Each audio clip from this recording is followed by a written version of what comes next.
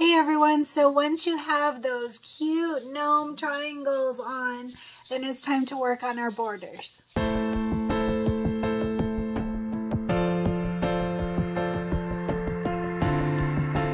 Hi everyone, Cristin here, and we are going to continue with our March table topper cuties. So we have our gnome triangles on, and so that means it's time to work on our outer borders. And to do our outer borders, we also do the corner blocks. So just a warning, the grandkids are gone for a little bit, so it's a little bit quieter, but if you hear a whining dog in the background, that is my grand dog, and he's a lot. He's very, very old and can't see and can't hear and whines hugely whenever my daughter's not around. So just excuse the sound in the background. But he's a cute little beagle. So we are going to work on the outer borders, the bitty blocks, and I'm also going to add in the backing and the binding on this video, or at least that's my current plan, since it's hard to film while I'm visiting my granddaughter and her family. I'm going to try and lump it all into one tutorial, if the tutorial will hold out with so many parts to it. So that's my plan. So isn't it so cute? Are you loving your gnome table topper? Oh my gosh, my littlest grandson was watching me work on the last corner block today, and it was so cute. He's like, oh my gosh, is that the gnome hat? So very fun. Excuse the dog. Hopefully you can't hear that. He's quite a whiner. All right, so let's quickly go over what we need so I can get back to the dog. All right, so we're going to start with the corner blocks, which is, we will do the bitty blocks. So the corner blocks are on page 41, and we just have this little bit in there, not much to it. So just like the borders, I suggest cutting the corner blocks a little bit larger, and like I've said in other videos, it's just so that when you're working on the quilting, it will tack down. Otherwise you have to tape it in place, and that's not a problem. It will work fine. If you cut to the directions in the book, just tape in place. It's not a problem. But if you cut just a ½ inch larger, then it will tack down, and then we can trim after we're all done, and I find that to be easier. So on the corner blocks, we are going to use the green doodle fabric. It's that apple green, and I did back all of mine with Fusible stabilizer. You want 4 of these, and I'm doing mine at 3 by 3. All right, that's what I did. In the directions it says 2.5 by 2.5, and that will work fine too. So 4 pieces, and like I said, my suggestion is 3 by 3 if you can, if you haven't already cut.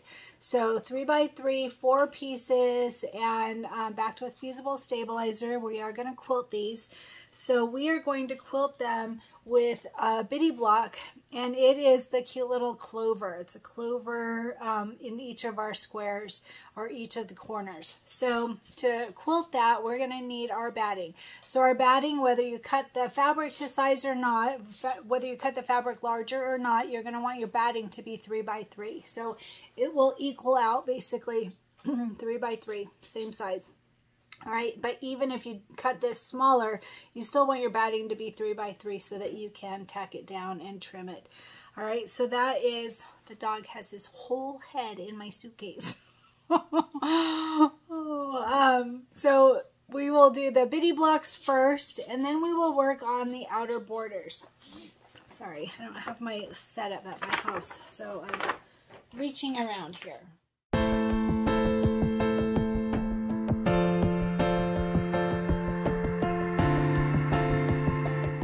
We need both. Let's go ahead and start with the bitty blocks so we can see how cute those are. So we are looking for bitty blocks right here in the block by block method, and the February it says love bug. Oh, so it's the wording love bug. That is very cute. So I'm going to go ahead and double click on that, and it will go to the center. So on this, we definitely don't need our 10 by 10 hoop. We need a smaller hoop. So I'm going to go ahead and I'm going to see if it will fit. I think I'll do 8 by 8. Could probably even do 6 by 6. Let's try that. So a 5 by 7 would work, I believe. Looks like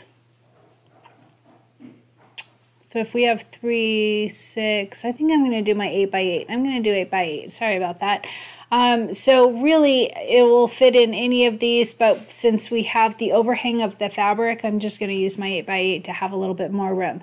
So you saw I went to the preferences folder. I'm now on my 8 by 8 hoop, and I'm going to go ahead and click this H button again to zoom in. And so we're going to make some minor changes to this like we usually do with the color so that some will join and some will not join.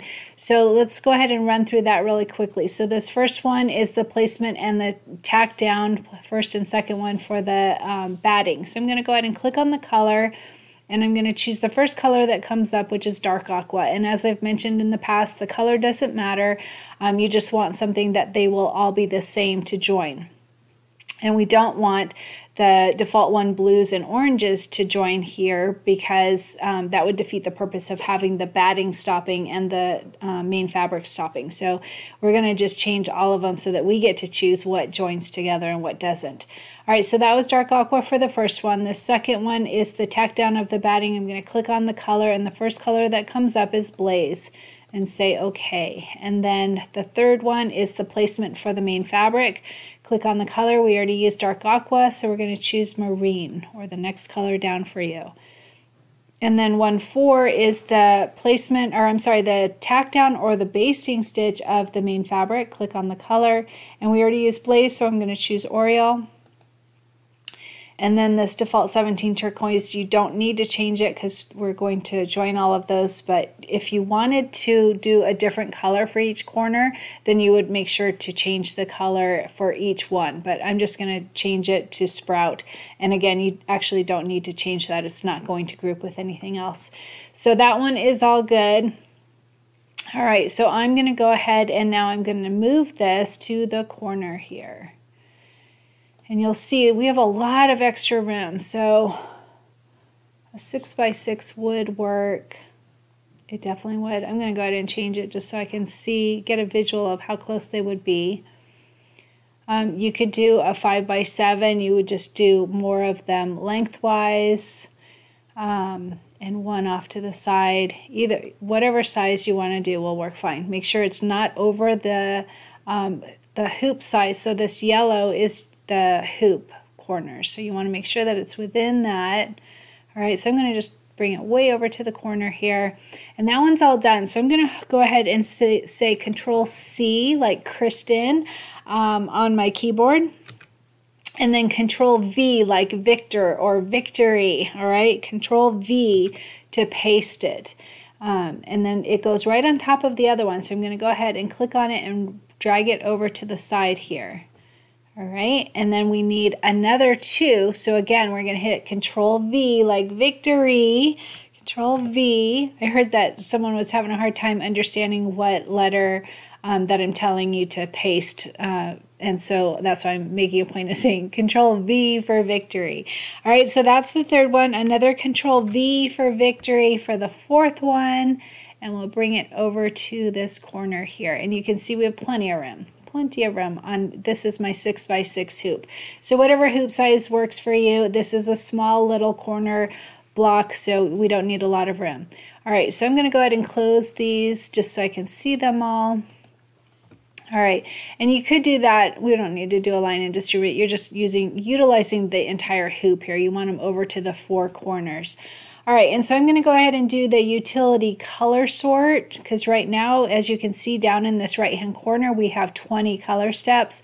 So we want to bring that down, and so I'm going to go to utility color sort, and it thinks about it, and then it reduces it by 15 color changes.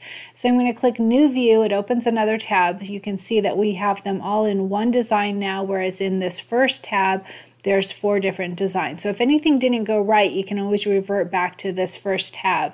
All right, so in this second tab, real quick, look through it, make sure everything is as it should be, and this is all perfect. So that one is done. I'm going to go ahead and do a file, save stitch file as, and I'm going to save it in my quilting designs, which is on my desktop, Cuties Table Topper. And this is the bundle of quilting, Cuties, embroidery files, Pez, bitty blocks, block by block. Oops. There we go, and say open. And then I'm going to say love bug times 4. Okay. Love bug times 4. Save. And then I'm going to quickly turn on my machine. I'll be right back.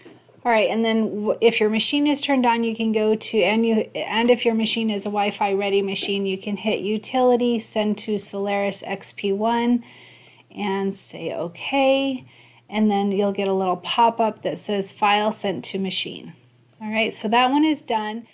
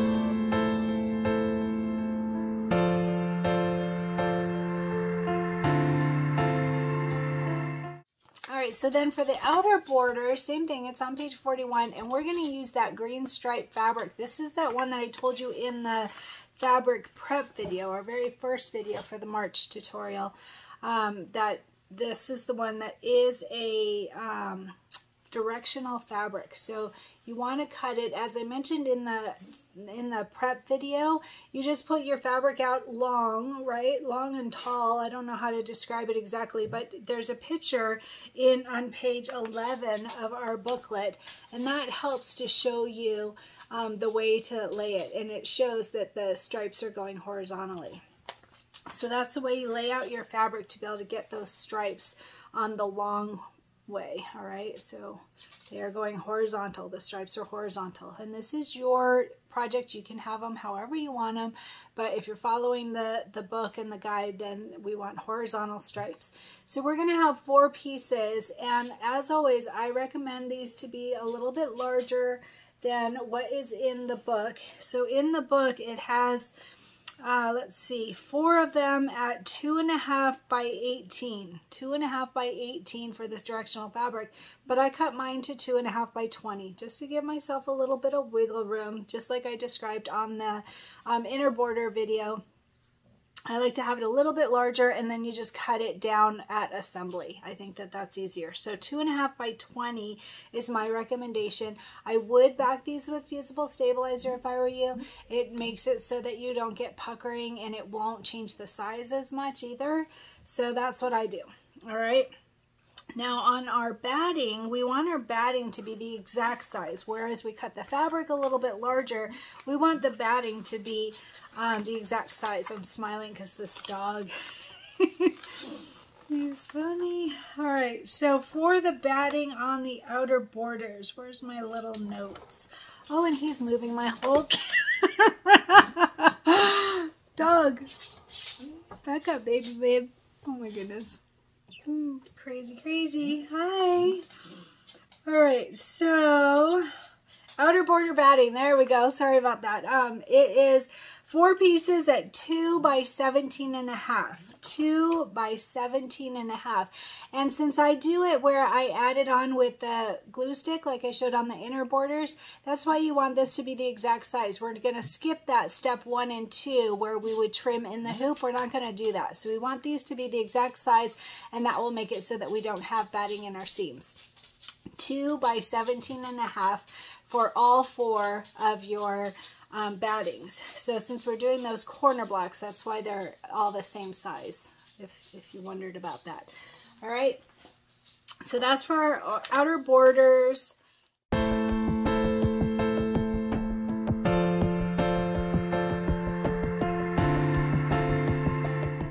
Hey everyone, I am at my computer now and ready to show you how to merge those outer borders. It is lunchtime, perfect time to work at the computer. So I'm going to open up Embrilliance Essentials, and I'm on my 4x4 hoop right now, so I'm going to go ahead and change that. You can always see your hoop size right down here at the bottom. And I'm going to go ahead and change it. I'm going to do those 10-inch designs. So I probably need, let's see, 2, 4, 6, 8, 10. Let's see if it'll fit in a 10 by 10. I doubt it will. I'm thinking I might need larger.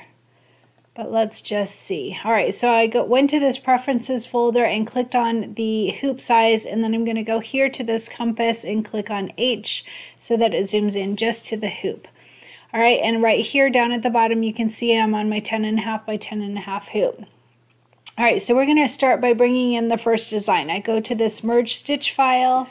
Okay, so my designs, I have them on my desktop. I'm going to go to, let's see, Cristin's desktop, and let's see, Cuties Tabletopper 2 with my girlfriend's quilt shop, and there are the quilting designs right there. Click that plus sign to open it up, and the plus sign to show the embroidery files.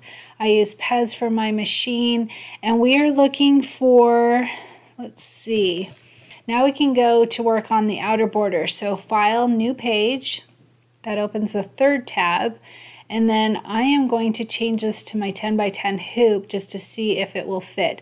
So right there, 10 by 10 hoop. I went to this preferences folder to do that, and you can see that I'm zoomed way in. Like if I moved my mouse button, I can see better. So you can do it that way, or when I say mouse button, it's the scroll on your mouse. You can do that, or you can go up here, or you can use this button as well. Whatever works for you. Lots of ways to be able to zoom in. I'm going to just hit H. I like that. All right, so I'm going to go to Merge Stitch File, and I'm going to bring in the quilting design for the outer borders, which is Squares 2.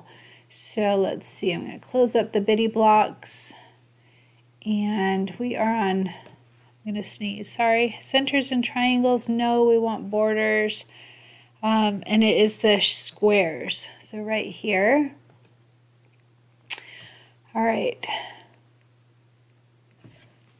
Oh, that's for, I was wondering why we already had them. That's for our inner borders. Okay, so we are, it's the same.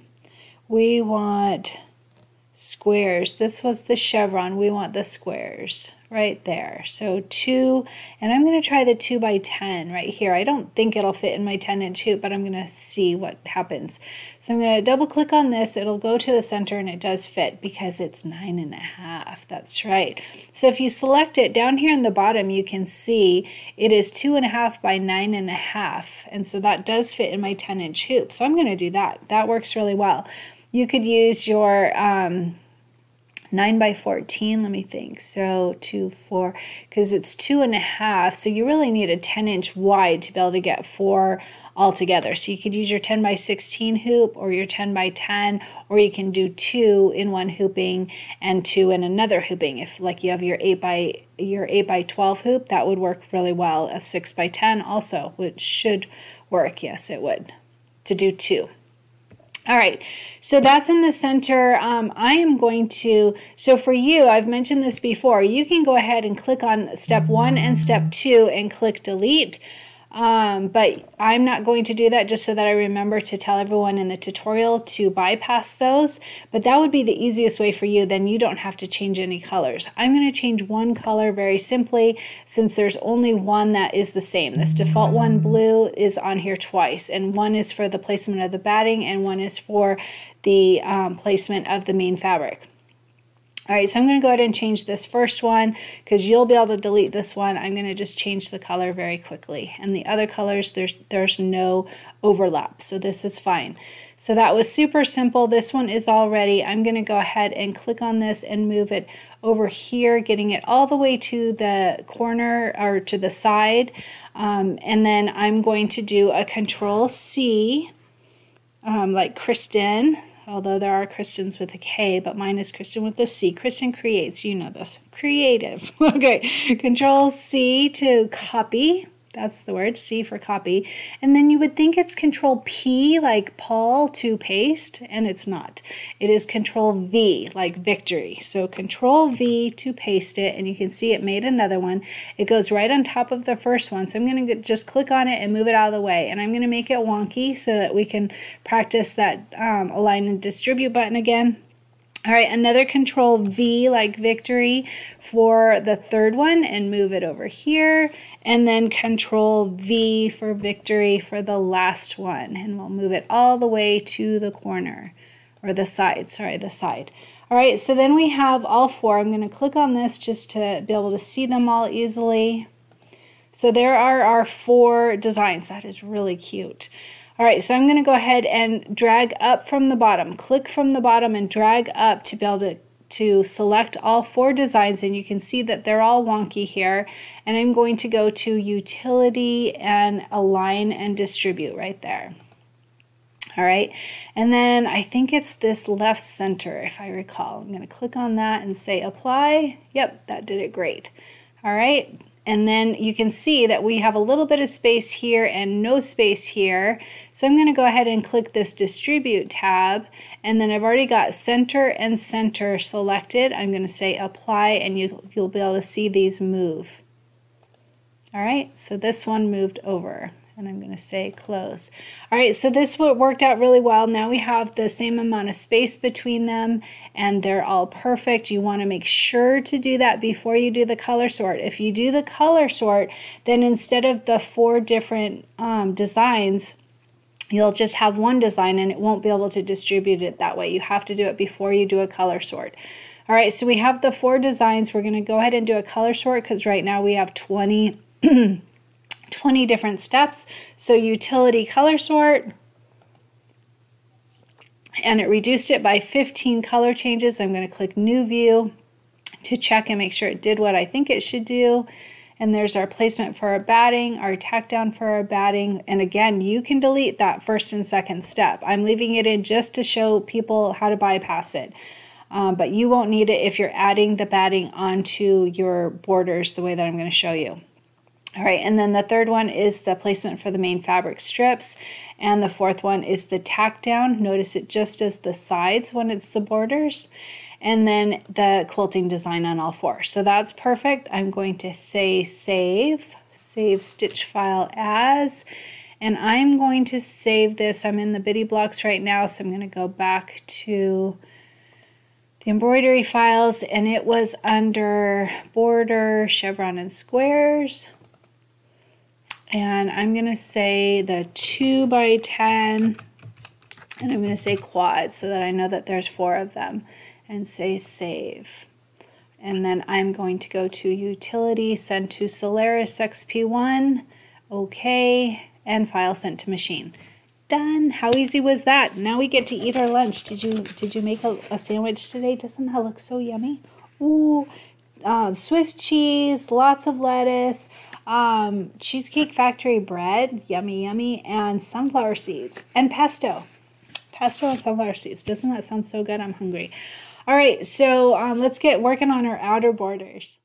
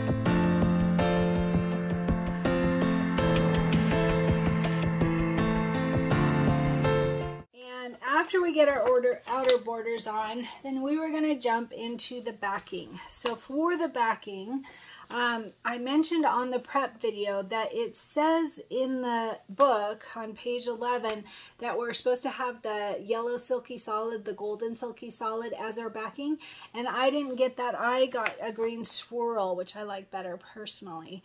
So whatever you have for your backing fabric, you want to have, what size?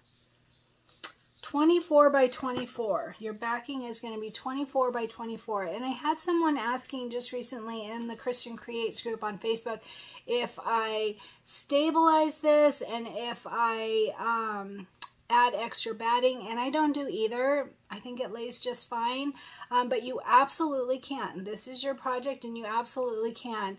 If you're finding that you add your backing on and it's messy, it's not laying flat.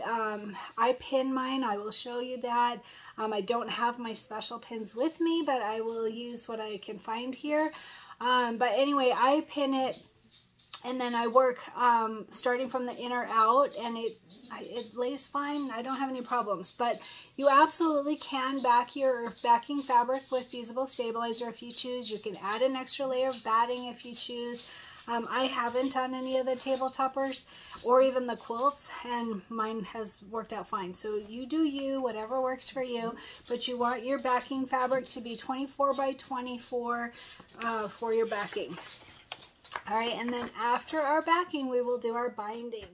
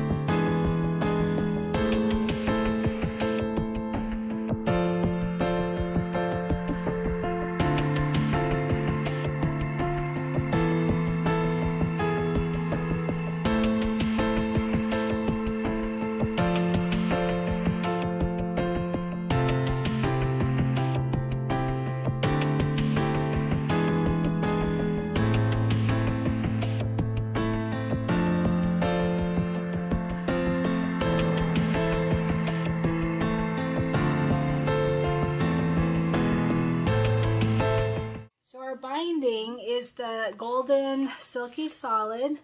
All right, and I already pre-cut mine. I do not have these stabilized. So I mentioned in the fabric prep video, the very first video, that you want to take out the binding portion, and because we did have the silky solids for our inner borders and our binding. So what I did is I cut the binding first, and then I used the rest of my fabric and I stabilized that for the inner borders. But for my binding, I didn't stabilize it. You could. It's definitely not necessary. I actually did it once by mistake. I think it was last month or January. I did do it one time, and it makes it a little bit harder to get those mitered corners, in my opinion. There's a little bit more bulk. I don't think it's necessary at all, so I would not recommend it, but you do you, whatever works for you. So for your binding, we want 2 strips that are 2.5 times the width of fabric.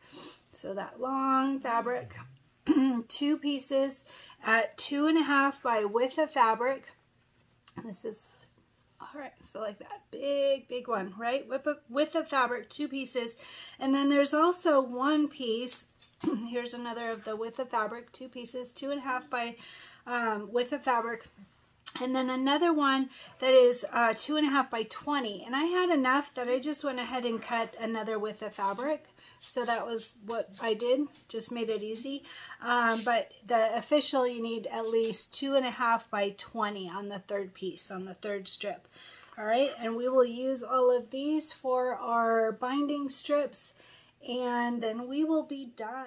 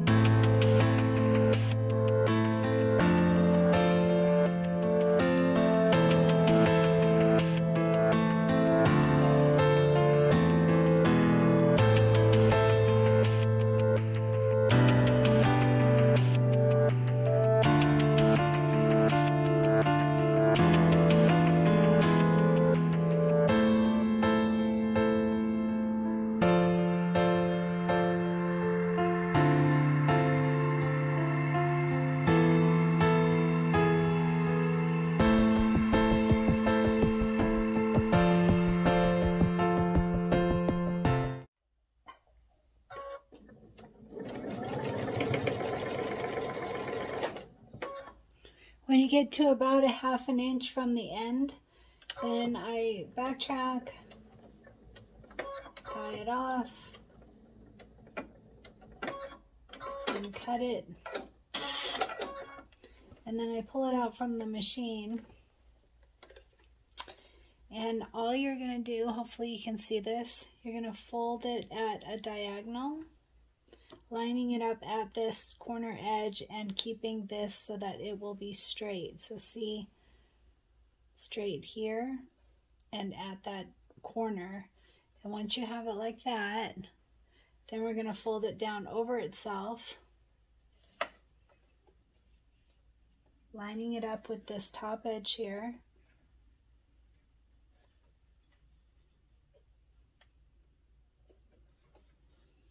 Hold it in place and pivot. It will look like that. All right, and then we're going to just stitch from the bottom down, from the top down, and do it again when we get to the next corner.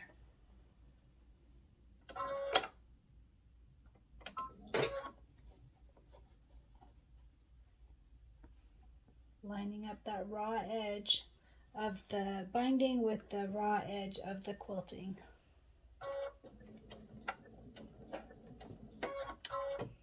That's how we make the mitered corner. We're starting on the back.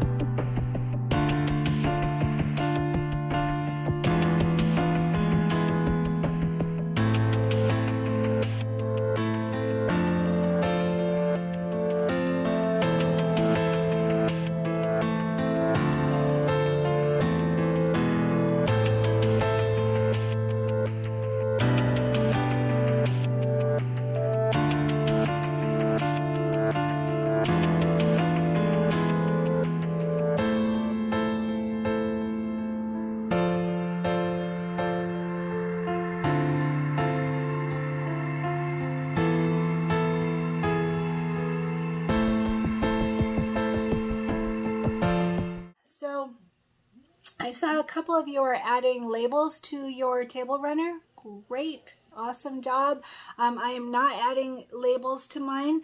We've got other projects going on and I'm just not taking the time to do that. My initial concern was that it wouldn't lay flat on my table, and I have stuff on my table topper, and so I didn't want it looking uneven or acting uneven. So I chose not to do a label, but you absolutely can. You know, I'm a big fan of labels because then your future generations are going to go, oh, my great grandma made this. You know, it's just kind of cool, right?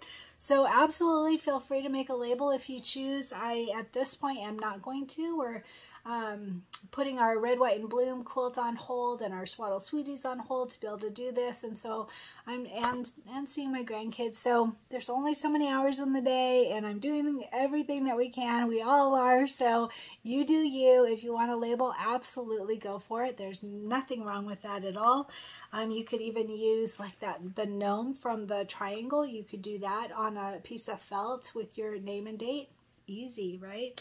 So anyway, my shirt today is not an embroidered shirt. Can you believe it? I have very few items in my closet that are not embroidered, but this one is not. So anyway, tell me how you're doing with your goal though. We're finishing up this project. For me, the goal was going to be the same as red, white, and blue since we're working on those together.